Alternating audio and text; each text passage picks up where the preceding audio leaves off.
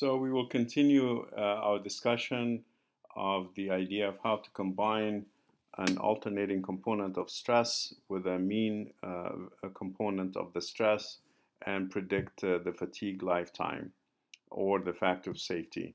The last thing we've discussed is that you have to consider also the fatigue stress concentration factor, and this fatigue stress concentration factor would be applied to your design. So we will move on from here and look at the possibility of having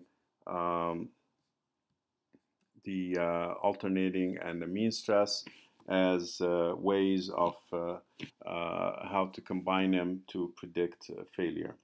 So the idea is that if we just take the ratio of the alternating divided by, suppose we take the endurance limit, this is a fraction that tells us how far we are from the material failing by the if the alternating stress is close to the endurance limit. So let's call this D1. And then if we have a mean component of the stress, sigma mean, and we ratio this to the yield strength of the material, then we would consider this as a fraction indicating how close we are to yielding. Now, if we have both alternating and a mean stress, then we can combine these linearly or non-linearly, depends on the data. But if we suppose we combine them linearly, for example, D1 plus D2, that should give us an indication that we should not exceed 100% under any conditions. So that's basically the idea of how to combine the alternating and the mean stress in some fashion. So there's a variety of ways to do this combination, and the variety of ways are actually dependent on how we would interpret the experimental data. So what I'll discuss here is different methods to combine both the alternating and the mean stress and then use that in a particular design. So let's first look at the first method in this approach.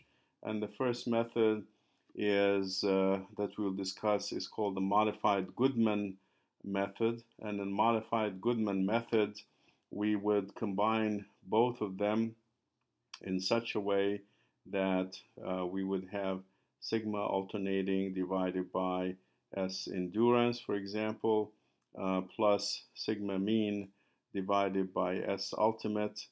Strength of the material should be equal to 1. This will be our criterion for adding the damages. However, if we consider that the sigma mean is ratio to the ultimate, then there is a potential possibility that the total stress, which is sigma alternating plus sigma mean, the sum of these two, can exceed the yield point. If it exceeds the yield point, then this can raise some questions.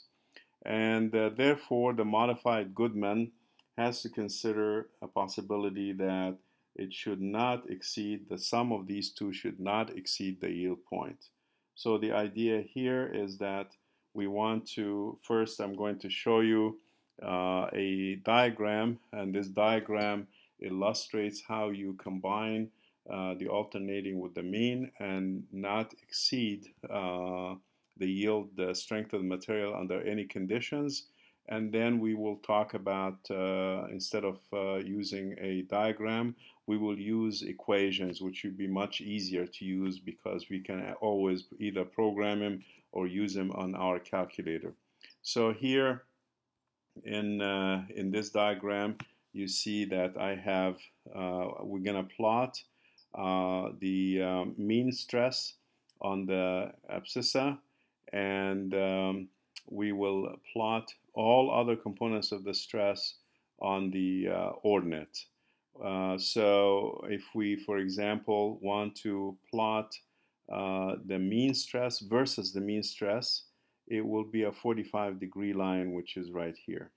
So this is the mean stress as a function of the mean stress. So that's very easy to understand. And now if we add to that mean stress an alternating stress, so we add a plus alternating and a minus alternating, then we will produce two lines. One line that is the maximum, because the maximum is the mean plus the alternating, and the other line is not parallel to it, is the minimum, because this is the mean minus the alternating.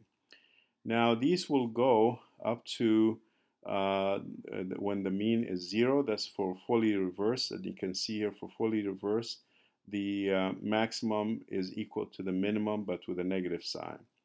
When we go to the compressive stress range, these two should remain parallel because we are finding from the data that the mean stress doesn't have any effect on fatigue strength if it is compressive. So there's no problem. We can just kind of ignore it, and therefore this will remain parallel in the compressive range.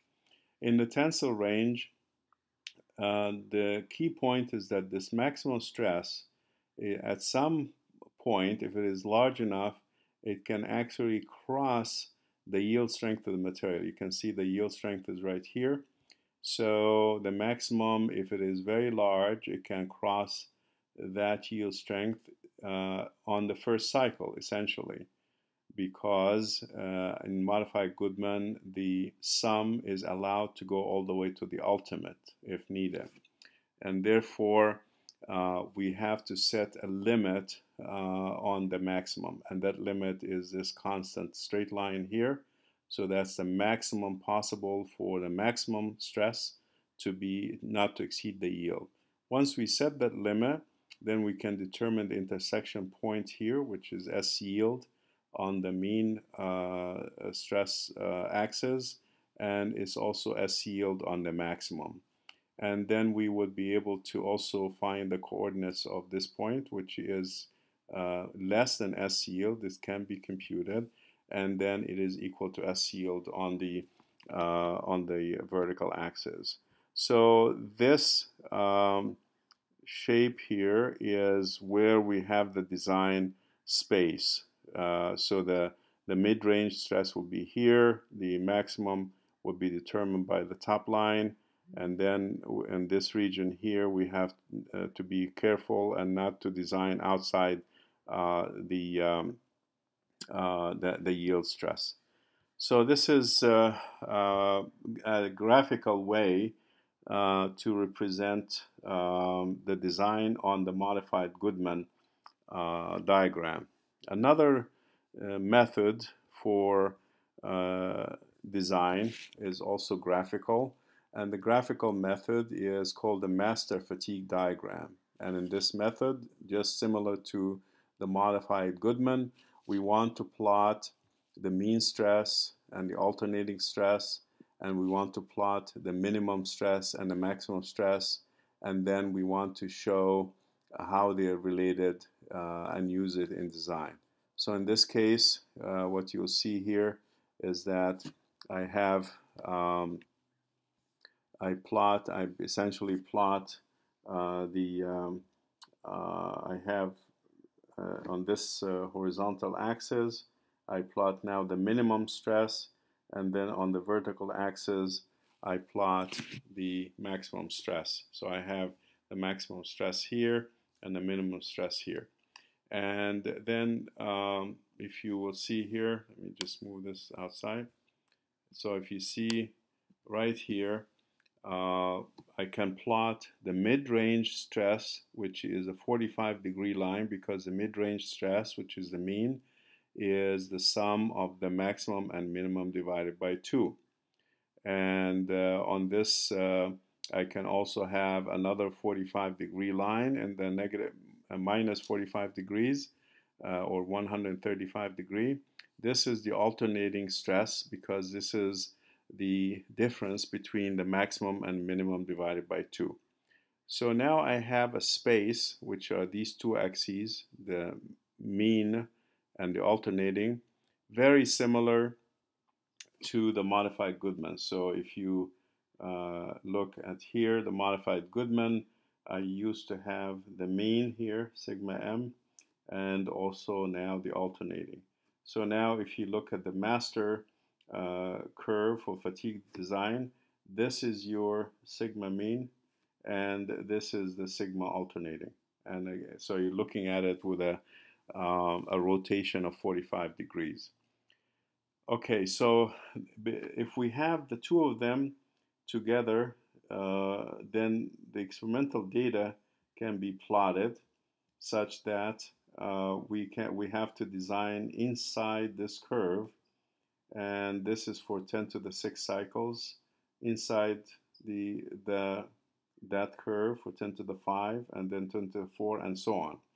So this can be a result of a lot of experimental data where the combination for any design point like A here has to be, we have to have a mean value and you have to have an alternating value, and it should be below the experimental data so that you have a safe design. So these are kind of some of the methods that have been used in the past, and these methods have been successful for past designs, but we can get the same information if we use algebraic equations. And that's what we will do next, is that we would like to find algebraic equations to combine the damage fraction due to the mean stress to the damage fraction due to the alternating, and then add them up together in some kind of fashion here. And what we will do is before we move on to this, we want to continue our discussion of what's happening when you have an alternating component versus the mean component. So sigma mean is here, sigma alternating is here. All right, so if I just want to find the relationship that is called the modified Goodman relationship, which is sigma alternated divided by SE plus sigma mean divided by S ultimate equals to 1. This is the equation of a straight line.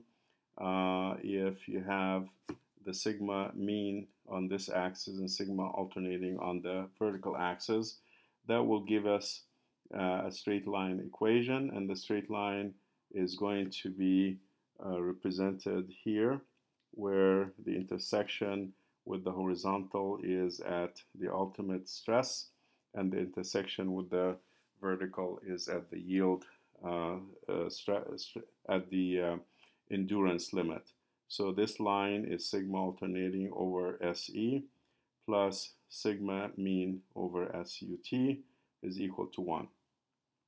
Now the problem that we discussed before in the modified Goodman is that there is kind of a range here that's kind of dangerous, and this range is when we wanted to guard against the maximum stress not to exceed the yield. That's why we had to cut it off right here. So we don't want to go here. We don't want to go to the yield. And instead of using the modified Goodman construction, which is, takes some work to do this construction, then an easier way is to use the so-called Langer line. And the Langer line is a line that has a connection between the yield point of the material on the horizontal and the vertical. And it tells us that under any condition, under any circumstances, whenever we have the mean and the alternating, the sum should not be exceeding the yield point. In other words, the Langer line is a line where we are, if we add up the damage due to the alternating to the damage due to the mean, the sum of these two damages should not exceed the yield point, and it should be expressed in this form.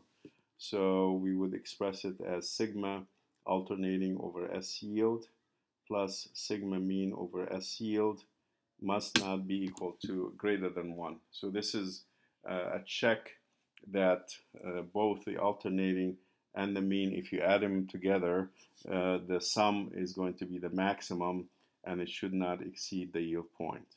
So we have to, under all conditions, we have to be below the Langer line here when we combine the alternating and the mean. So if you look here, you see that there is a region of danger right here because it's possible that we exceed I'm sorry. So let's backtrack here. So there's a region of danger that we exceed the yield point right here because in this region it's possible that the sum of the mean and the alternating, or the sum of the mean and alternating will be such that the sigma max can exceed the S yield. So it is possible in this region here. So what we need to do is find the intersection point here and then make sure that our design does not go into this region where the maximum exceeds the yield point. So this region is very similar or pretty much the same as the modified Goodman, but if you look at it here, it would be the modified Goodman is, if we don't apply any limit, then we would get into this regime here, but applying the limit, we are kind of limited to the regime. So let's just continue here and have our discussion in the way that we are able to determine now the combination of the mean stress and the alternating stress and how they can be added. So I'm going to see if we can move on to the next section, and in the next section we will be able to do some examples.